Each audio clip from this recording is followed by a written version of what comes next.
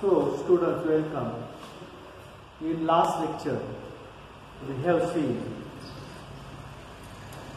the birth control possibilities, contraceptives, what are the problems there, what are the alternatives for birth controlling. We have seen that point, and last we have seen that in TB also, medical termination of pregnancy, and also the diseases. There are syphilis disease, then gonorrhea disease we have seen in last lecture. Today we will see the next point, that is called as infertility. So if we see the countries like India, there is a problem of infertility because of less sex education, some religious practices. In some religion, what happens in young age, means in teenage age, they are been engaged or they are been married, and it causes some problem because reproductive tract of such a child are not developed, and suppose intercourse is developed in this time, then they will have a problem. Sometimes hormonal problems, hormonal imbalance is there, sometimes there is a problem of genetic problem is there, sometimes psychological problems are there, sometimes physical problems are there. So in India, if you see, there is a problem of infertility.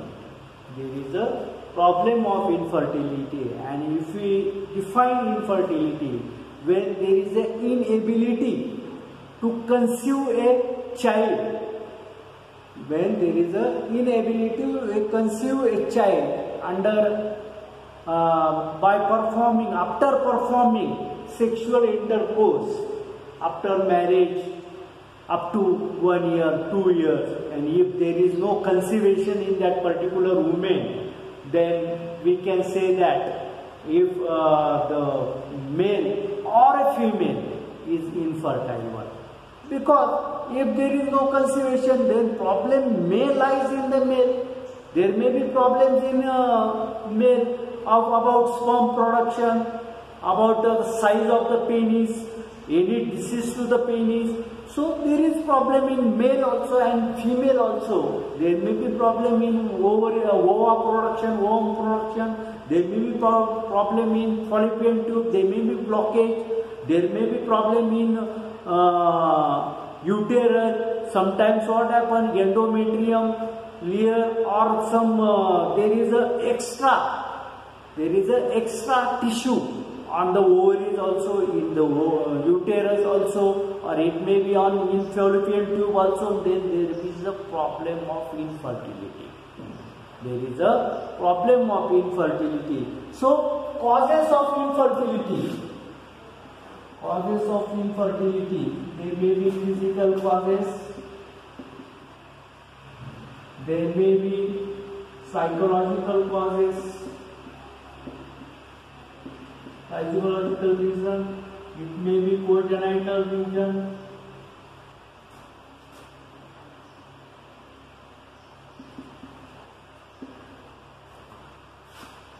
then there may be diseases.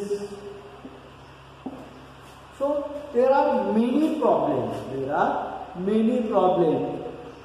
Then immunological problem is also there. Immunological.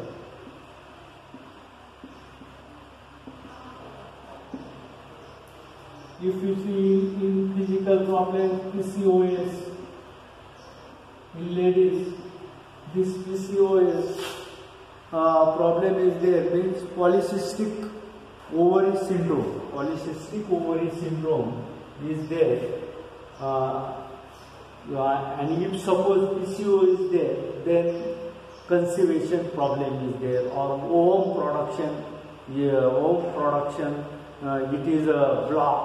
or it cannot perform the ovum production, or oogenesis, there is a problem of oogenesis or the transfer of ova.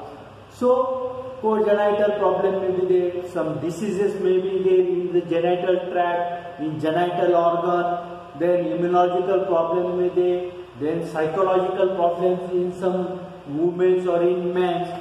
Psychologically they can think I am infertile or I cannot perform sex, or some ladies have an psychology that I cannot conceive the child.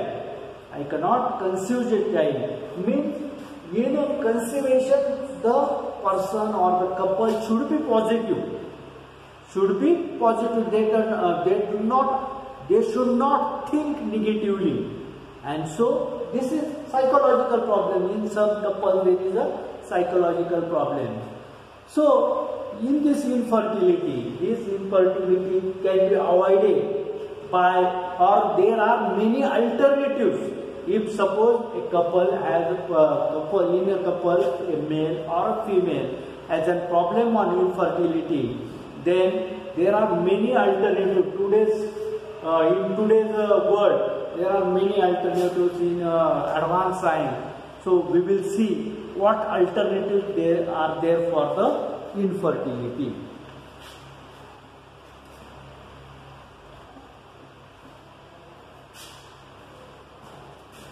Alternative.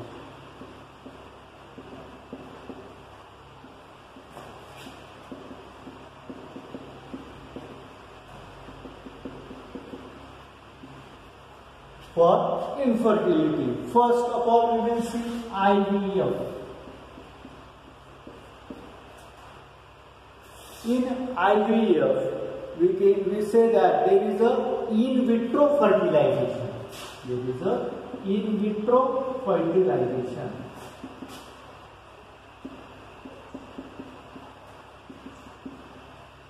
Fertilization when brought about in sperm and ova outside the body, then that is called as in vitro fertilization, outside the body. Outside the body.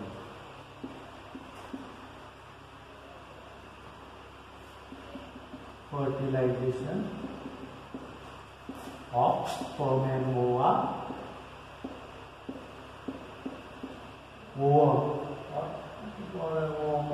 male gamete of female gamete when performed outside the body, then that is called as what?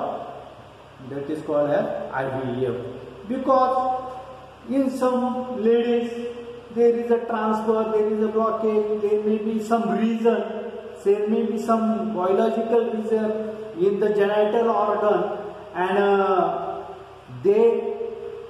this sperm and ovum cannot meet in the fallopian tube. Then what in this technique what is done? The ovum from the female is also derived outside.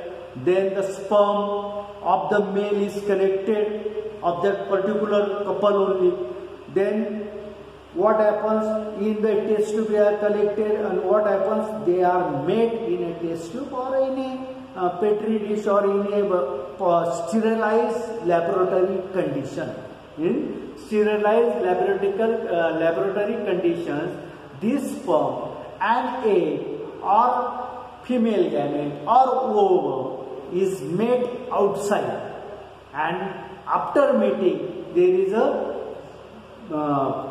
production or there is a formation of zygote. There is a formation of zygote, and then this zygote is again transferred to that particular female. Transfer to that female. So this is the IVF technique, in vitro fertilization. Fertilization is carried outside the body of the particular female. Then that is called as in vitro fertilization, in which sperm and ova are fertilized outside the body or in laboratory, in a test tube or in a petri dish, in the conical flask. They are fertilized and the zygote is formed, and this zygote is transferred in the female genital tract. So this is the IVF technique through which infertility is avoided or infertility problem can be solved. Then next we will see ZIFT.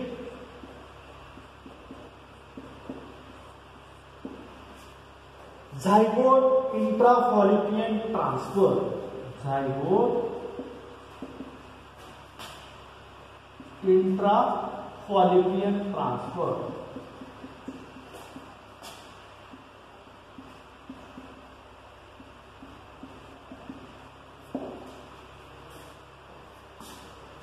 In this technique, there is a transfer of zygote.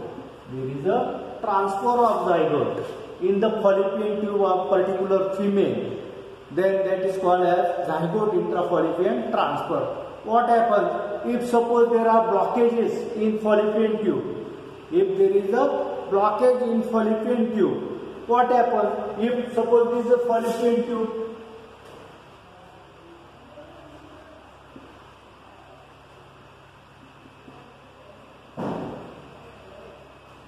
If this is a fallopian tube, if suppose this ovary, from this ovary ovum is formed, it is here, and if suppose here there is a block, then this ovum cannot reach here, the sperm will reach here, but ovary has block here, it cannot reach here, so there is no fertilization and there is no conservation. So if suppose there is a blockage in the fallopian tube, then this technique is performed. The ova from this female is taken outside the body, the sperm from the male is collected and they are fertilized outside the body, and after fertilization the zygote is formed, and this zygote is directly by injection is poured into fallopian tube, or it is injected in the fallopian tube of that particular female, and here female after injection, then the natural process of embryogenesis begins. The natural process of embryogenesis begins. So in this ZIFT technique, zygote transfer is there. Zygote is formed outside the body when there is a collection of female ovum and male sperm, and they are made or fertilized outside the body in a laboratory condition, sterilized laboratory condition, and when zygote is formed, it is transferred again in that mother's fallopian tube. So this is a ZIFT technique. Then next we will see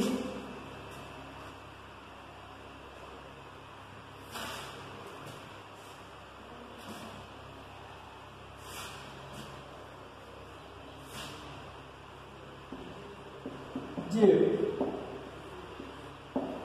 or it can be pronounced GIFT. It can be pronounced GIFT. So in GIFT, what happens? There is a gamete intrafallopian transfer. There is a gamete transfer.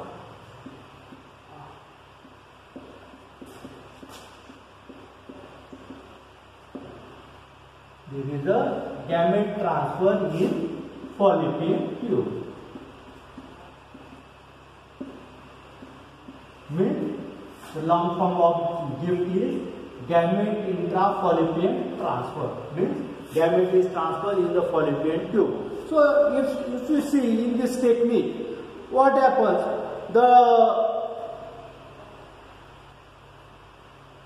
From the donor woman, ovum is collected and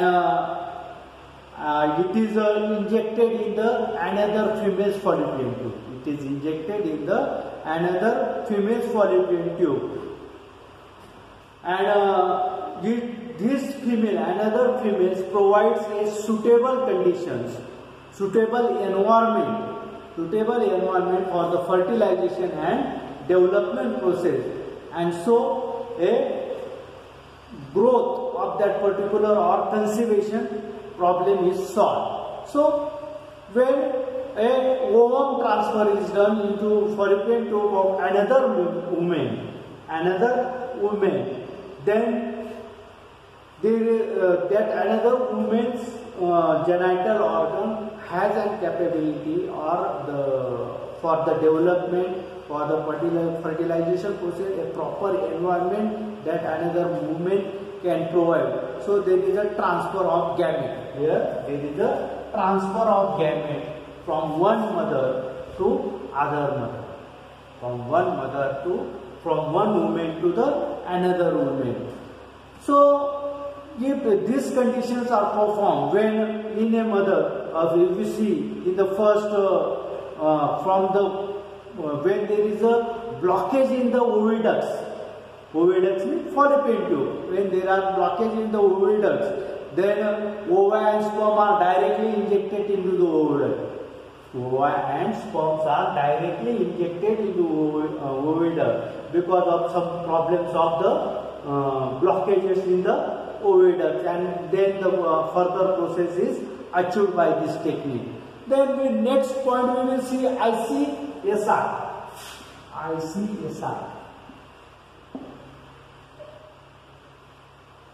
In ICSI, what happens?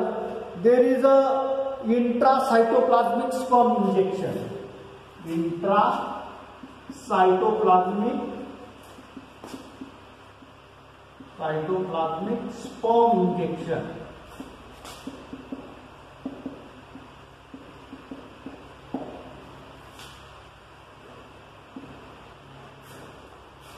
Means the sperm is transferred. Single sperm is transferred. In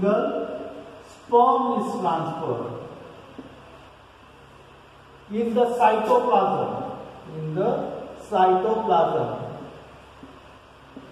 Of ovum or egg, in the cytoplasm of ovum, and the penetration of sperm is naturally controlled.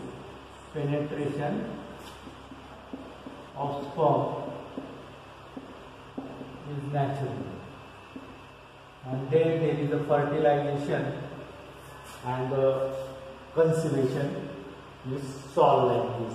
So intracytoplasmic sperm injection, through this technique also the infertility problem can be solved. Then the next AI. It is not here India, but it is artificial insemination.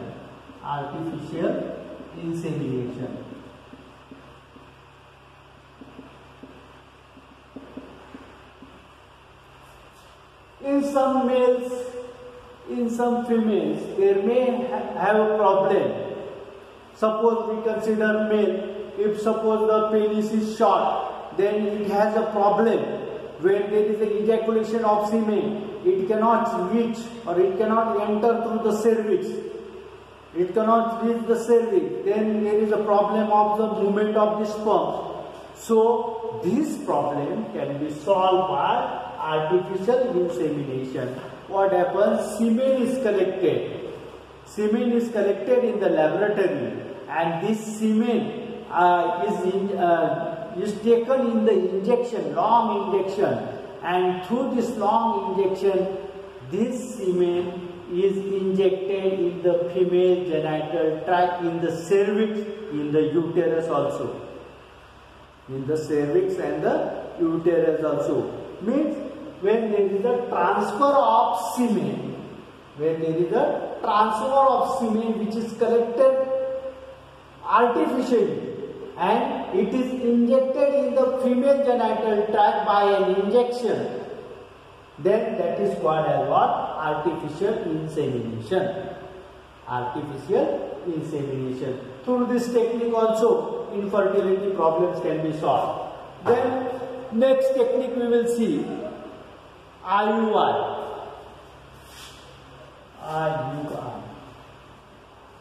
Intrauterine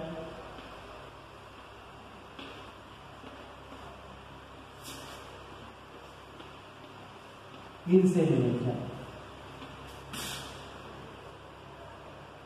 Intrauterine insemination. IUI.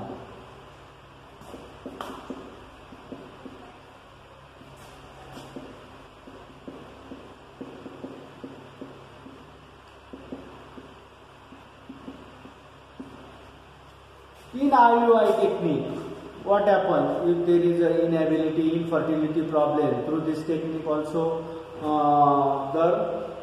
there is a the problem solved of the young ones or the production of the child. So in this technique, what happens? Directly the sperm are injected in the uterus, of the woman. What we see in AI, artificial insemination, these sperms are injected directly in cervix. Cervix, what is cervix? It is the mouth of the uterus. But in IUI technique, these sperms are directly injected, or semen. Semen is directly injected in the uterus.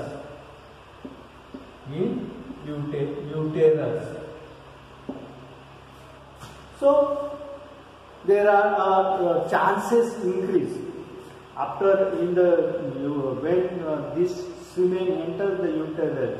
The chances of fertilization of the womb is increased.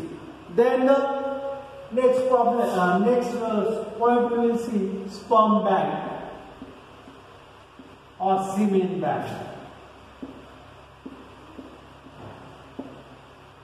Through this sperm bank or semen bank, infertility problem can be solved, because if you see, there are sperm banks formed in medical sector, and in sperm banks or in semen bank, a donor is donating his semen or donating sperm, and these sperms are kept under a low temperature, and so that they cannot be destroyed. They are not destroyed, and they can make active after giving a proper temperature. And in this sperm bank or semen bank, the sperm can survive for many years. The sperm can survive for many years. Suppose in a couple there is a problem in male, the sperm count is less, or the sperms are very weak, then that couple can take the semen directly from the sperm bank or the semen bank, and through the injection or IUI technique or artificial insemination, this semen can be injected directly in the uterus or the female genital tract, and that particular female can conceive a child. So sperm bank and semen bank can also help for the infertility problem. Then again there is an alternative, an option. If suppose a couple, in both they have a problem, both the members of the couple, if they have a problem in the genital organs or in conception, then what happens? The best thing or best alternative is adoption. The person can adopt a child, extra child of other couple, or we can see they can adopt the child of their brother also, or relative also, or from Anath Ashram also. So this adoption has a legal process, and during this legal process, the laws says that the person who adopts the child should be financial ability should be good. Then if he can take care of the adopted child, the financial condition of that particular couple is taken into account, and then they are allowed to adopt a child. And this in this particular manner, the adoption can be done. The child after taking this legal condition, legal formalities are provided, then the child have all the rights which are given to the biological child of that particular couple. So this is also an alternative for the infertility. So in this way we have completed this chapter. Now exercise which is given below, solve it in your homework book. So thanks.